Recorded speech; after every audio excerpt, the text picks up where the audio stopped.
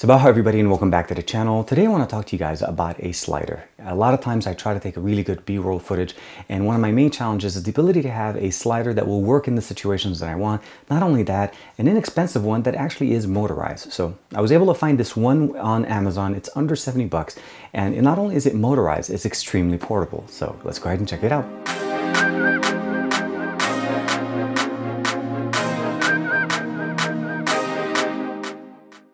We have a pretty bland box. There's no real big description on it other than this little barcode.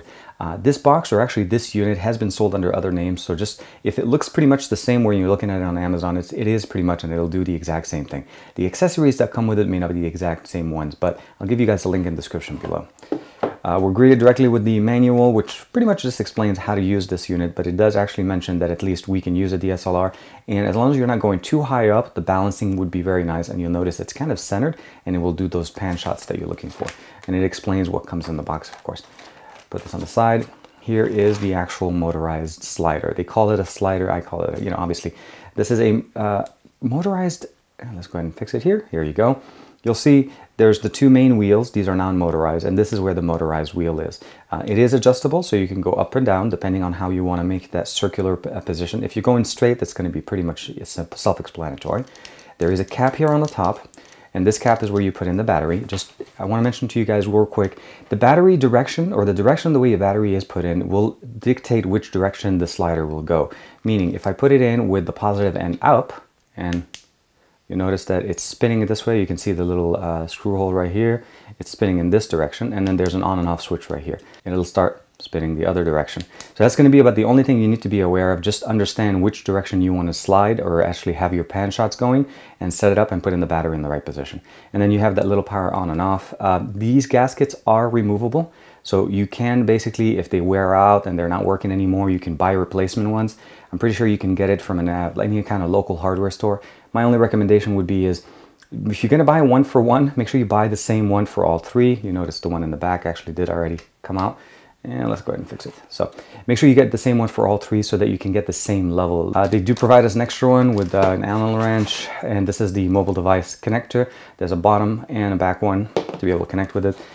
This is going to be the interface. So if we want to mount a 3.5mm, well, this is basically a standard tripod mount. So you can mount your camera, you can mount this, you'll be able to mount your mobile device and then take pictures with that. Very, very nice.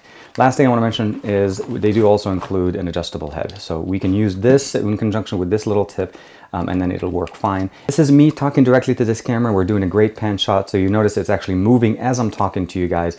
You can definitely use this for like different point of views, different perspectives. Of course, this wasn't the only shots that I was able to take with this. I'm going to show you guys a couple more examples of how you can use this in different environments.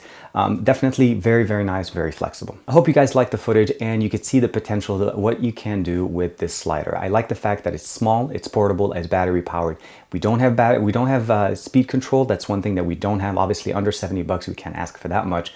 But the one thing that you can do, depending on the frame rate that you're shooting your video with, you can actually reduce the speed or increase the speed in post. So not that bad as far as the configuration, and specifically since this is going to be for short burst shots, B-roll shots mostly, this is going to actually do the job.